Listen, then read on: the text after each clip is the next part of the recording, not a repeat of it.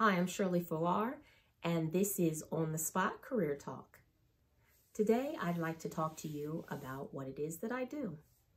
Some may say that I am a career counselor. Others may say that I am a professional school counselor. And many of you who come from various generations prior, you would call me a guidance counselor. The particular position that I hold can be accomplished in K through 12 as well as in higher education, and it also can be done in your local community, in your nonprofit sector, as well as in the federal government itself.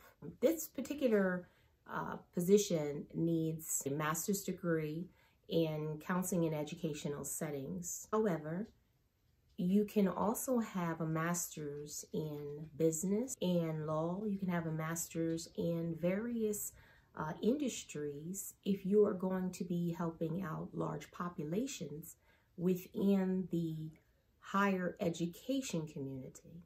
However, if you are going to only teach in K through 12, you are going to need that master's in counseling and educational settings degree, and you're also going to need some additional certifications, which is the National Career Counseling certification. Or if you work in higher education, you can just have the degree itself, and you can also have the Certified Career Counseling certification.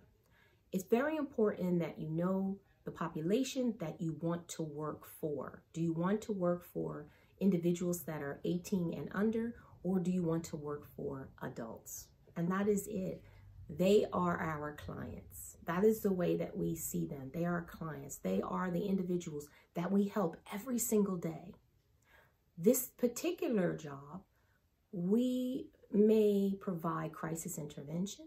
That could be before and after school in K through 12, as well as crisis intervention at the higher education level. However, it is only basic crisis intervention. We know as professionals when we're supposed to refer out to those that have a mental health counselor certification or a social working certification. It's very important. We've learned this information in our master programs. We also deal with policies and procedures of an administration or higher education. In addition to that, we provide grief counseling, do project management and student coordinating. We provide various services for both the industries of K through 12 as well as higher education.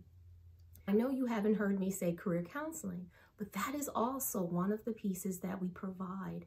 The career counseling pieces is based on theory, and we try to implement that in any of our programs that we would provide for our community.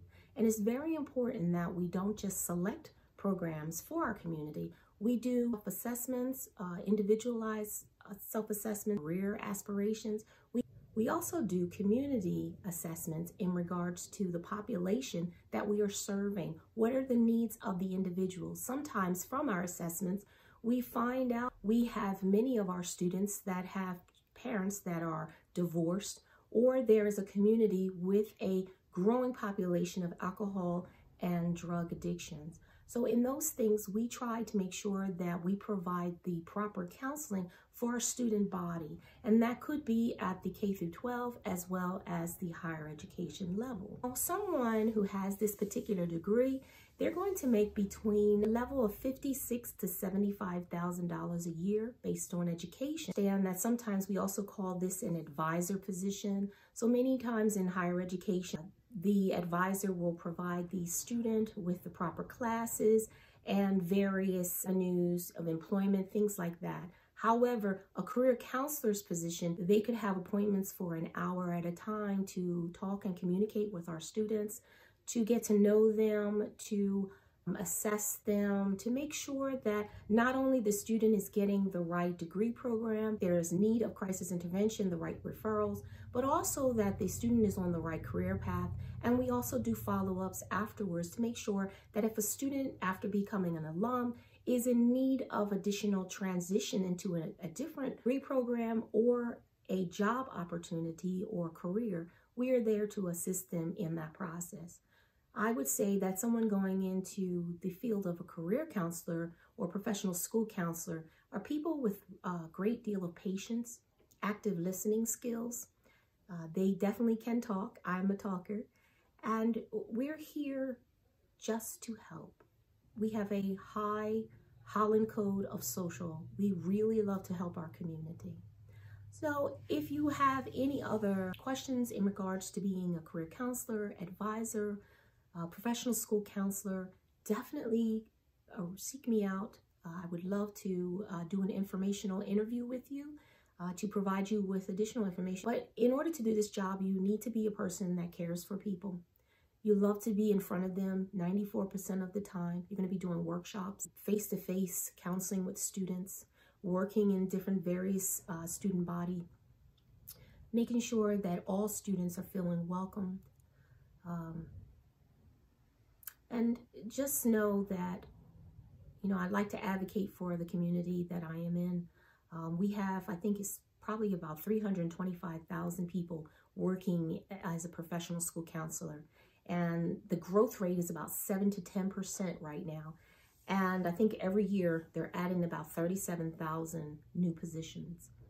In this COVID-19 pandemic, I know that that is going to increase. I advocate for those that are in my industry, their education background, to make sure that you're getting exactly what it is that you need. Okay, so this is Shirley Farrar, and I hope that today you learned something about what it is that I do. I'm always going to come to you with career aspirations, and hopefully the next time I'd like to talk to you about gatekeeping. All right, this is Shirley Farrar, and I am signing out.